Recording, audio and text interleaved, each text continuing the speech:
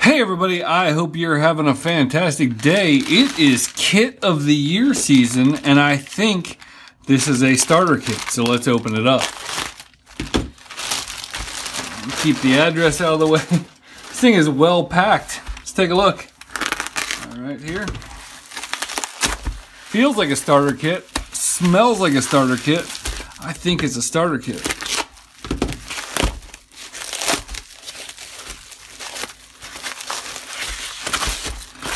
See which one it is. This is, oh, this is not what I was expecting. This is the JDH Labs Tech kit, and this is very, very cool. Okay, this is not what I was expecting. Let's get this out of the way. What makes this kit different is that it's a $42 Arduino starter kit with a bunch of parts in the box, but it is the parts that they chose. And so let's open it up. Okay, so right off the bat, let's see what's in this little thingy here. We have a, looks like a relay. Yeah, we have a relay, and I do appreciate some of the starter kits, especially in this price range, only include the relay module. Now that does not look like it's opto-coupled, but this is a relay that is already configured with LEDs, with the pins on there, with screw terminals and stuff like that. So it's not just the bare relay module that comes in a lot of starter kits. I'd like to see it be opto-coupled, but for the price, I think this is cool. It's your standard 10, 15 amp relay. So we have some components in here. Looks like an IR receiver, an IR sending LED, a photoresistor, looks like maybe a transistor. We have, that's like a tilt switch, or a little tilt switch right there, and a few little just discrete components. As I mentioned, we have the breadboard power adapter that will allow you to put either 5 volts or 3.3 volts on your breadboard, power it with 7 to 12 volts, which is pretty cool. You have a few of the standard DuPont cables, which I do appreciate. I don't know that I've ever seen another starter kit, maybe the big Goliath one, but this includes female to female, male to male, and male to female. So all three types are there. We have our breadboard in a retail package. Now, none of this is branded, and I don't really expect any of it to be branded like the Elegoo kit or something like that, but this is your typical 870, is it? 870 point breadboard, something like that, 840, somewhere in that range. But your typical larger size breadboard. And let's set this off to the side. We have some RG, so we have some yellow, green, and red LEDs. And we have some tricolor LEDs. Nice, that's, hold on, there's a couple. So, let's see, these could either be white or they could be possibly multicolor flashing LEDs. So we'll set those off to the side, take a look at those too. All right, let's start pulling stuff out here. So we have the, it's kind of funny because I just said that every single starter kit just includes this bare relay module. Well, most starter kits include these DHT22s. They call this an AM2302, but it's a temperature sensor. And usually these come on some kind of backpack, and this one does not. So, you know, they giveth and they taketh away. This is your typical HC05 Bluetooth module. The thing I like about this one is that it can be plugged into serial and just basically take whatever was coming out of the serial port of your Arduino and blast it over Bluetooth to a phone or something like that. So very cool. These are usually only included in like robot kits and stuff like that. It's pretty rare to see them in a normal starter kit. So that's a nice touch. This is a prototyping shield, and you've seen these a bunch of times on my channel. This one is made for an Uno with your typical peel and stick shield or peel and stick breadboard that can go on top of it. Oh, hey, it's got that's a nice touch. It's got some LEDs. It has a S1, this little an extra switch here, a reset switch. Yeah, that's cool. So a little bit different of a take, and some of these pins are connected, which is kind of nice. So a little bit different take on a prototyping shield. So cool. And in here we have the full-size WeMOS D1, which I love. So for those of you who don't know, this is an ESP8266 board, which that's very weirdly lasered up there. That's high contrast lasering on that thing. But this WeMOS D1 clone board, it actually says powered by wemos.cc, so it could be original. But the idea with these are they're ESP8266 boards with the USB built in and in an Arduino form factor. Now, the Arduino form factor is almost a little scary on these because these are 3-volt devices as opposed to the Arduino Uno, which is a 5-volt device. So most of the time, you probably don't want to sit there and pop a shield on top of this thing.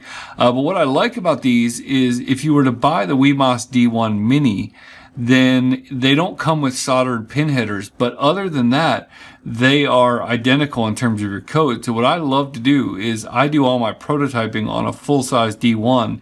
And then when I go to put it into a project, I can literally just swap it over to the D1 Mini and take the same exact code and it works without changing anything. So that's fantastic. Again, you are never going to see this in a starter kit at this price point, especially when you consider the rest of the things that are included. So you'll see here that we have 2 of your standard A to B USB cables, the standard blue ones.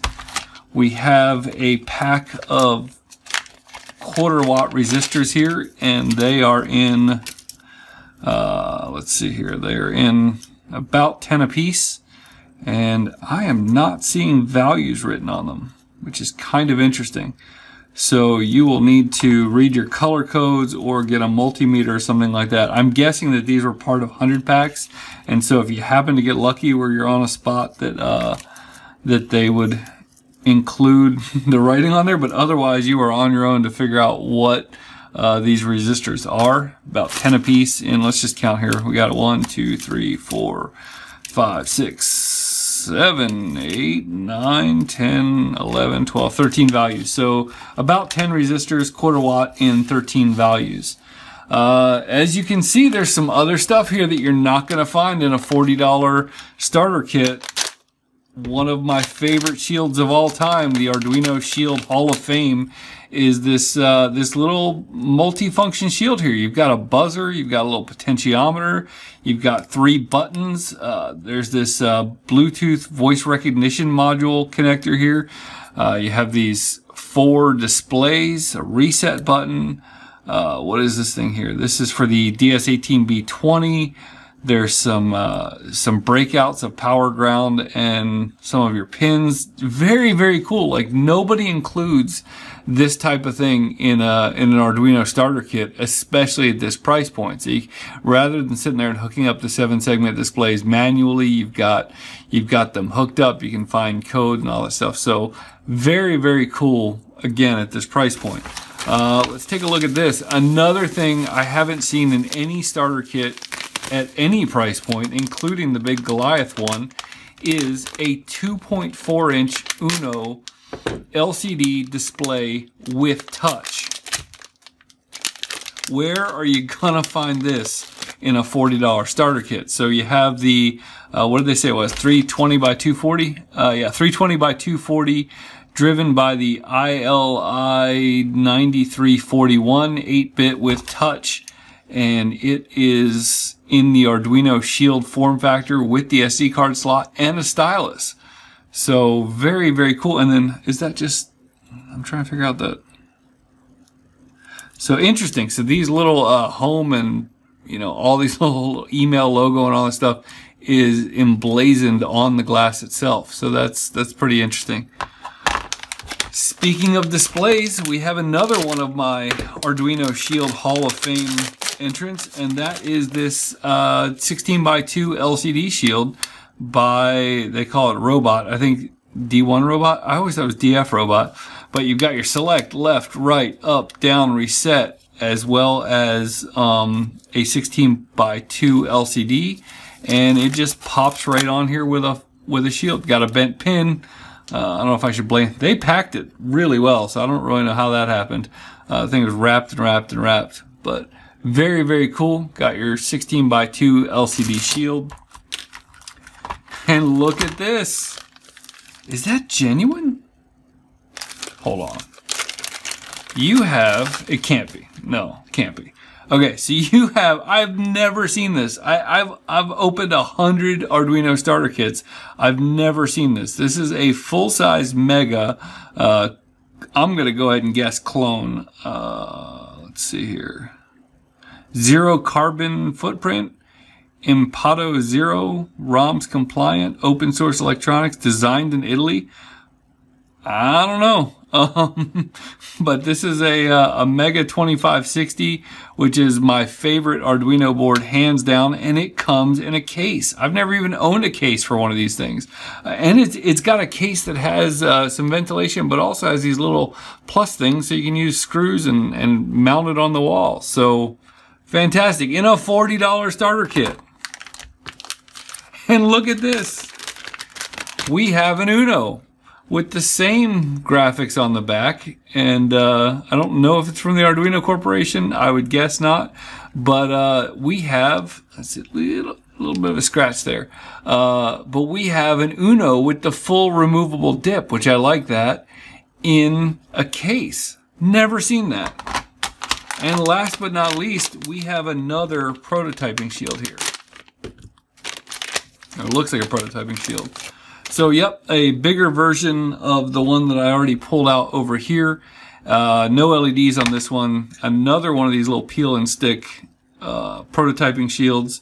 And yeah, so that is the bulk of what's in here. Let me get a battery for a second. Okay, so these are just little standard white, kind of a cool white, soft white. I don't know, it probably doesn't look very soft from where you're at, but soft white LED. They're not any kind of color shifting LED or anything like that. So we've got red, green, yellow, white, and then these 3 color LEDs included in the kit. So this is normally the part of the review where I would talk about the software that's included and the example code and maybe pop in the CD and look and see what's on it and all that kind of stuff. But I'm not going to do that in this review. And the reason why is because there is none. There's none. And they are not even ashamed about that. JDH Labs is a company that sells test equipment and all kinds of other things. They are not Elegoo. They are not primarily in the business of selling this kind of starter kit that you would just hand off to a 13-year-old and tell them to have at it. They're just unabashedly, they're like, hey, if you're going to be in this, you're going to spend half your time Googling and going to Facebook groups, so just get started that way. Google the name of the shield and there will be a million tutorials coming up.